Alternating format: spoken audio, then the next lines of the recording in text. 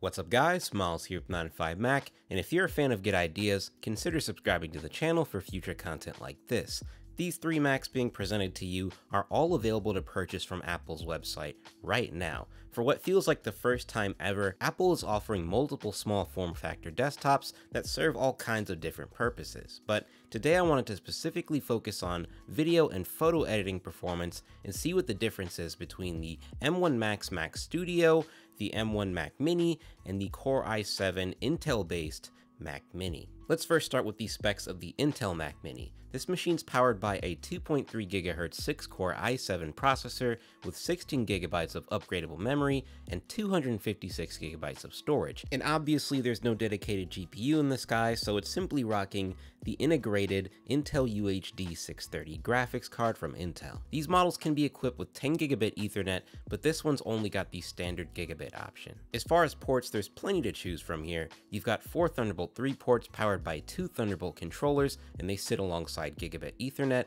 HDMI, USB-A, and a headphone jack. As spec from Apple, this machine will cost you $1,500 new, which is honestly an insane amount of money to spend on a Mac like this, and you'll see why later in the video. The M1 Mac Mini is technically the quote-unquote base model Mac Mini out of the lineup, but as we all know, the M1 chip is far from a base model in terms of real-world performance compared to the i7 Mac Mini. The M1 Mac Mini is powered by the Apple M1 chip, which consists of an 8-core CPU and 8-core GPU alongside a 16-core neural processor. This model here has 16 GB of non-upgradable memory and 256 GB of storage. As far as ports on this machine, you're looking at 2 Thunderbolt 3 ports powered by 2 Thunderbolt controllers, and then those ports sit alongside gigabit Ethernet, an HDMI port, USB-A, and a headphone jack. So not too different from the i7 Mini in terms of I/O. You're mostly missing those extra Thunderbolt ports. This model as spec from Apple will run you $899, which is significantly less than what you pay for the i7 Mini. Then last but not least, we've got Mac Studio. This model here is powered by the M1 Max chip, which consists of a 10-core CPU, 24-core GPU, and 16-core neural processor. This one comes with 32 GB of non-upgradable RAM and 512 GB of storage. And obviously compared to the other two minis, this one's a little taller. It literally just looks like 1.3 Mac Minis combined. So not a super flattering design, but certainly nothing to complain about. As far as ports, you firstly got 2 USB-C ports on the front alongside a UHS 2 SD card reader, and then on the back you've got 4 Thunderbolt 4 ports with its own individual Thunderbolt controller for each port. Then you've got a 10 gigabit Ethernet port as standard, 2 USB-A ports, an HDMI 2.0 port, and a headphone jack. So as far as ports goes, this is a near perfect Mac for my usage. A lot of people are looking at devices like Mac Studio and the M1 Mini as potential video editing machines, and particularly for Final Cut Pro. So I ran a handful of different export benchmarks to get a real-world understanding of how these three machines will compare. The first test consisted of a 4K 24p H.265 video from my Canon R5. I threw that into a timeline, chopped it up, and added some effects and transitions, and then I exported it to an H.264 video file. The results from this test will clearly show you that Mac Studio and the M1 Mini are simply light years ahead for handling relatively basic HEVC video files. There's only a 3-minute difference between Mac Studio and the M1 Mini, but the i7 Mini took nearly 6 times as long to complete as the M1 Mini, and it cost $600 more from Apple, which is crazy, but also not necessarily surprising because Apple's not one to change prices just because they introduce something new and cheaper. Mac Studio came in at 2 minutes 31 seconds, the M1 Mini came in at 5 minutes 37 seconds, and the i7 Mini came in at 29 minutes and 11 seconds. And like I said, the difference between the M1 Mini and Mac Studio obviously isn't that huge, but the difference between i7 Mini and the other two Apple Silicon Macs is very huge, and a lot of people wanted to crap on Apple's GPU when M1 was first announced, but Apple's 8-core GPU clearly destroys the Intel UHD graphics, even though when that card was new, it wasn't anything to brag about necessarily. Next up, I decided to test some 4K 60 H.264 video from my Canon camera, pretty much doing the exact same thing, which is throwing it in the timeline, chopping it up, and throwing on some effects and transitions.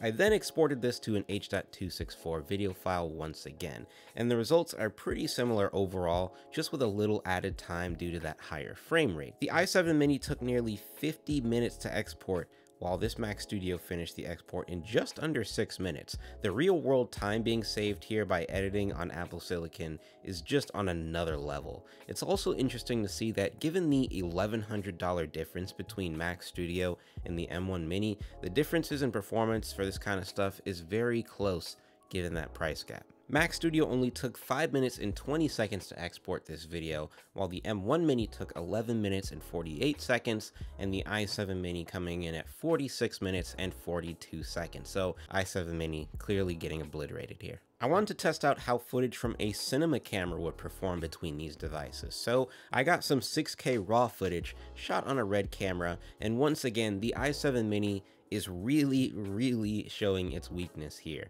Mac Studio took just under 15 minutes to render, with the M1 Mini completing it in nearly 36 minutes, but the i7 Mini took nearly 2.5 hours to complete the export for this sub 10-minute video. You could watch a feature-length film before the i7 Mini completes that export, but on Apple Silicon, you'd only be waiting 15 to 30 minutes for something like this. So for anyone shooting on a Red camera, you're probably good to ditch your integrated Intel graphic machines now, if that's something you were ever doing.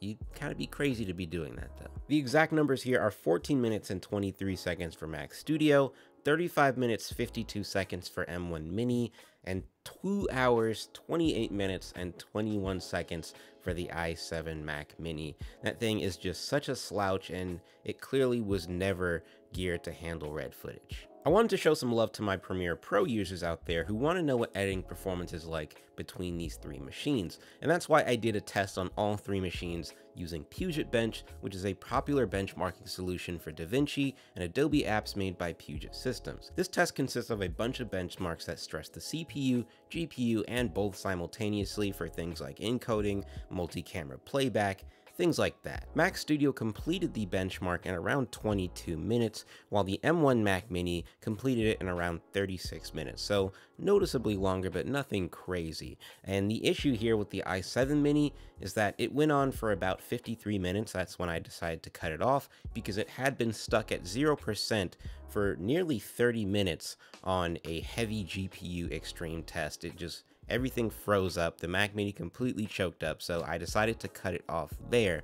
But this essentially proves that this Mac couldn't even essentially handle that benchmark with its integrated GPU, which goes to show you, like I've been saying for the entire video, that integrated GPU is just not going to cut it for a lot of today's work. As far as the exact kind of video that Puget Bench uses for its benchmarks, it's using 4K H.264 and 4K H.265 video, as well as 4K R3D files, which is from the Red camera, just like with the previous test I did in Final Cut Pro. We can essentially just eliminate the i7 Mac Mini from this aspect of the comparison, because it couldn't even finish the benchmark within a reasonable time. I think the more important takeaway here is the difference in scores between the Mac Studio and M1 Mac Mini. The Mac Mini with M1 got a score under 400, which is honestly a little surprising, while Mac Studio got a score over 800, so that's a pretty huge jump. That's well over double, and it's safe to say that the GPU in Mac Studio is quite strong, even though it didn't take substantially longer to complete the benchmark as far as the M1 versus Mac Studio. Lightroom Classic is a popular photo editing application, and I wanted to do some timed exports between these three machines.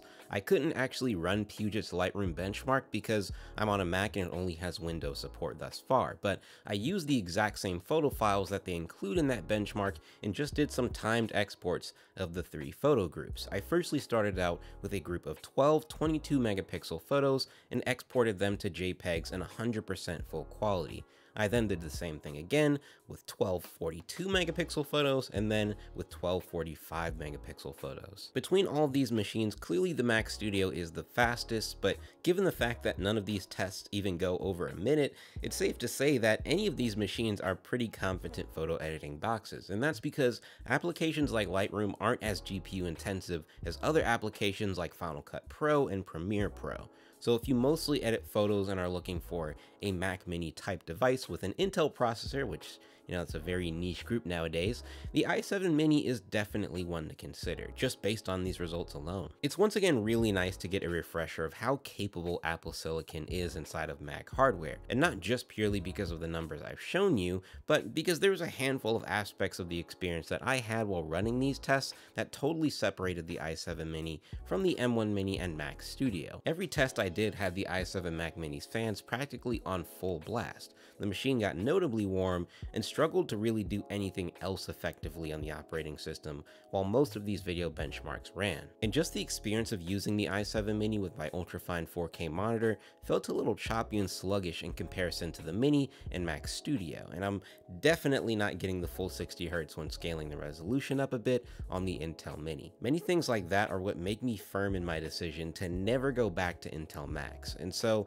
it's honestly quite baffling to see Apple sell this Mac Mini at full price when it simply can't keep up for the most intensive tasks. Yes, Mac Studio is the fastest mini Mac from Apple, but when taking a look at most of these benchmarks, you can see that the M1 Mini was never too far behind Mac Studio, which costs over $1,000 more. And yes, there are many benefits in general that you get for the $2,000 price of Mac Studio, but when it comes to video and photo editing specifically, it's quite clear that the M1 Mini is still the best value Mac desktop you can buy right now, and it definitely shouldn't be overlooked from a performance standpoint. Personally, I'm probably going to keep using the Mac Studio just because it's new and shiny, and I like new and shiny things. But as I said, the M1 Mini is still such great value for the money, and the i7 Mac Mini it's there to buy if you want it, but I personally suggest you don't. It just can't keep up on the video side of things, and if that's a priority for you, going with Apple Silicon is a no-brainer. But if you want to run a server farm or get involved in tasks that won't stress the GPU out at all, then I